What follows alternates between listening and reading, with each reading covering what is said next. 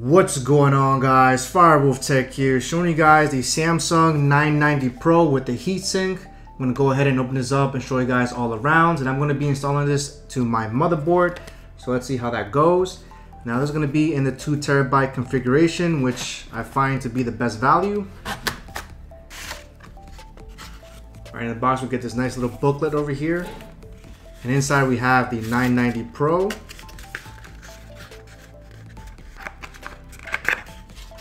Looks absolutely beautiful. And again, this comes with the heatsink attachment, so this is going to be perfect for your PlayStation 5, or you can stick it directly to the motherboard without having to use the slot covers on your motherboard.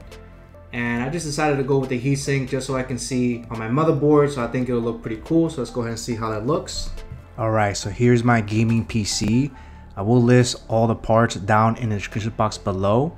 Now my motherboard has 3 slots, and I'm already using the first slot for a 2 TB Samsung 980, and I was going to use the second slot. However, my 4090 takes up a lot of space and I want to make this installation easier for me, so I'm going to use the third socket.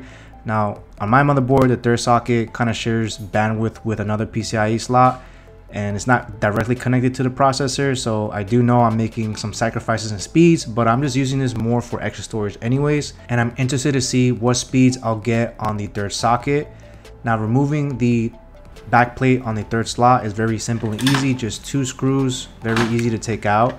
Now the Samsung 990 already comes with a heatsink, so I don't really have to use this anymore. It's not going to fit anyways. But if your 990 does not have a heatsink, then you have to use this, obviously, because it has a thermal pad itself. Alright, so installing the 990 is pretty simple. Just want to be very careful when you're connecting the pins. Just kind of angle it a little bit. And depending on the motherboard, you may have to screw it in place. But my motherboard has these little tabs here, which makes it even easier to install. So all I have to do really is push it down and kind of just switch the tab, and it locks the SSD in place. Your motherboard, you may have to kind of use a screw and basically just screw it in place, and that's pretty much it. That's the beauty of having an SSD with a heatsink, is that I don't have to then take that plate and line it up again. And to be honest, on my 980 on the top, it was definitely hard to kind of position it, so I'm glad that this heatsink makes it way easier to install it, and I didn't have to take out my 4090, which is great. Now these are some benchmarks that I got from Diskmark, and you can see here I'm pretty impressed with the read-write speeds that I'm getting with the 990 Pro, even though it's on a third socket. Now I do know if I had it placed on the first or second socket, I would have way better performance. And I highly recommend downloading Samsung Magician software here.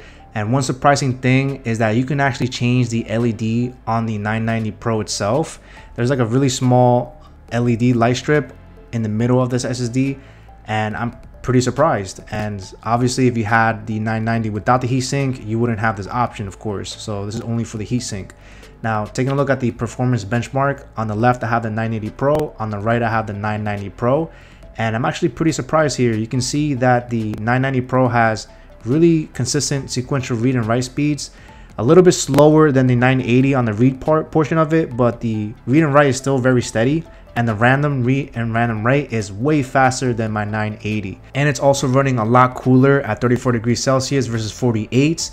Now, I've had it for a week now, and it's still running way cooler than the 980 Pro.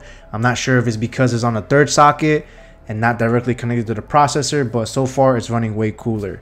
If you guys enjoyed this video, please like and subscribe. And as always, guys, thanks so much for watching, guys.